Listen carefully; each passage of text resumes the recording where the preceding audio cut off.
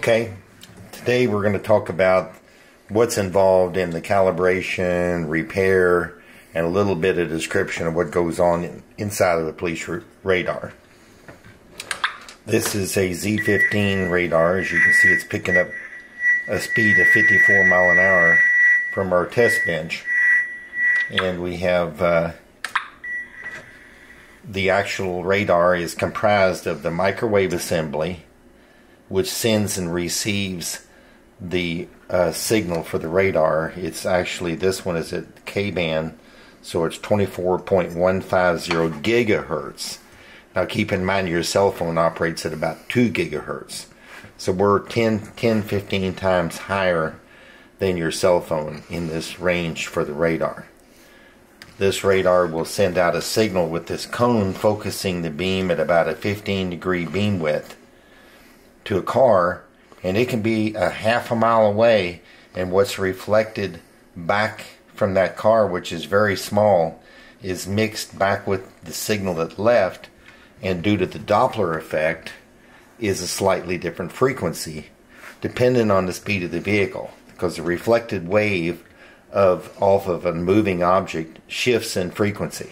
So it's the radar's job to figure out what that shift is and translate it to a speed. So we got the microwave assembly here. There's a transmitter underneath.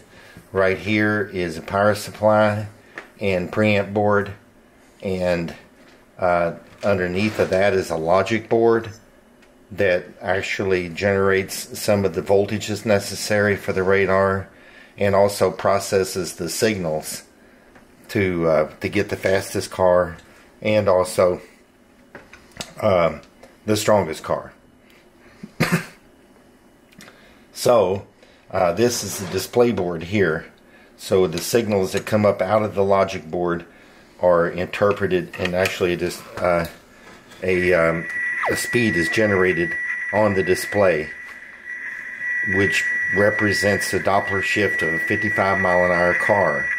So we're actually simulating that 55 mile an hour car here on our bench without actually having to go out on the road.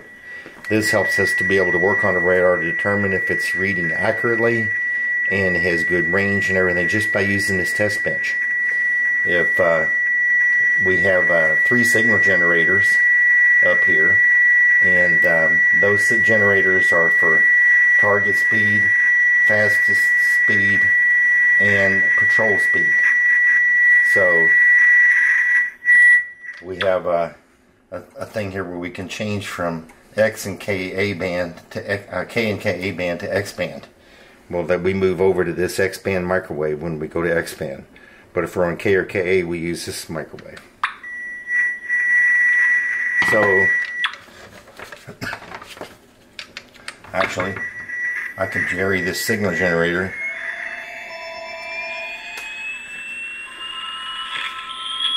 There's a signal generator there that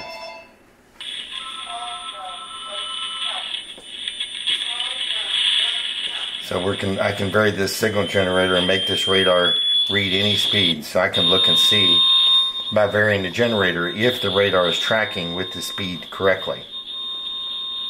So I'm generating a 102 mile an hour signal, and the radar is reading right at 101, 102. So we go back down.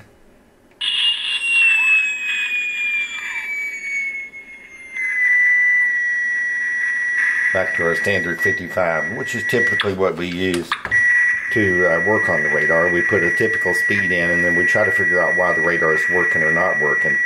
Typically we got a problem in the microwave if we're not getting any signal at all, if the radar goes through a test, which I can do here. See, it gives all 8s and a 32 for the test on this radar. So if the test works and it's not picking up speeds, then we work on this microwave. This microwave is about a $500 item from the factory. So we are able to repair it for under $200 rather than buying a brand new one. So we save a lot of money on the repairs of these radars by not having to run back to the factory every time we have something. We replace the part that's bad, not just throw a whole new assembly in. throwing a whole new assembly in is pretty expensive when you look at the fact that these radars are only about $1,200 to start with. So this is one of the older ones. This is made by MPH. It's a Z-15. And we have an oscilloscope over here that shows us the waveform that we're sending in. Shows us the waveform that we're sending. And we're able to go in and repair this radar. Probably this radar would be about a $200 repair, counting labor and the parts and recalibration and everything else. So it's important to recertify the radar to make sure that everything is reading accurately when you get done working on it, because you're disassembling it down, you're replacing parts in there. You want to put it back together and make sure the radar is accurate before we ship it back to the customer. So we include the certification on the repair of the radar. We don't charge extra for it because we basically had to certify it to get it repaired. So we don't actually turn around and charge someone for a calibration certificate. So our typical repairs,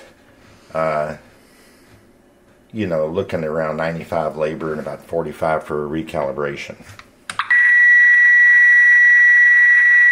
I can adjust the on the Z-15. I can adjust the audio low.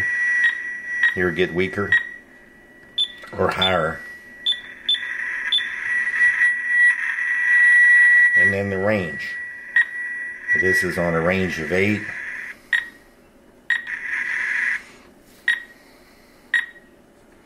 And then for 9 is the maximum range on this radar. And then we get down to a range of 1 or 2. What that means is the radar is not going to pick up unless you have a really strong target, if you got to turn down that low. There's really no reason to not run the radar. Just go ahead and run it on maximum range all the time.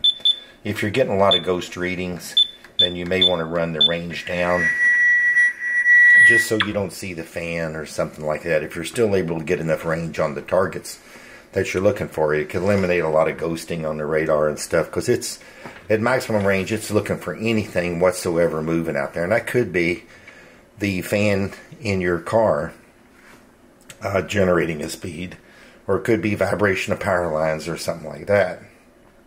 So we're wanting to make sure that we only read cars, so sometimes we'll reduce the range for that reason. Now if I squeeze this trigger and let go, it locked in the 54. Notice that? We're not sending out a signal anymore to defeat radar detectors.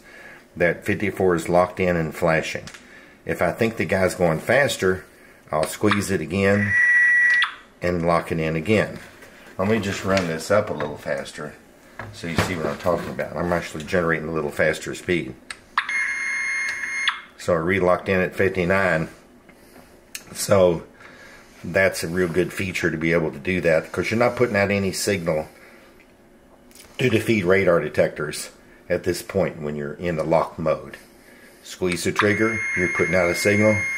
Let go, you're not putting out a signal, and you've locked the radar in. Now, even though we've used the Z-15 in this demonstration, many of the other radars are similar, and all of them use the same general theory of operation. Transmit a signal, pick that reflected signal back up, compare it with the transmitted signal, get the Doppler shift, run it through a logic board to determine the speed, and then display it on a display.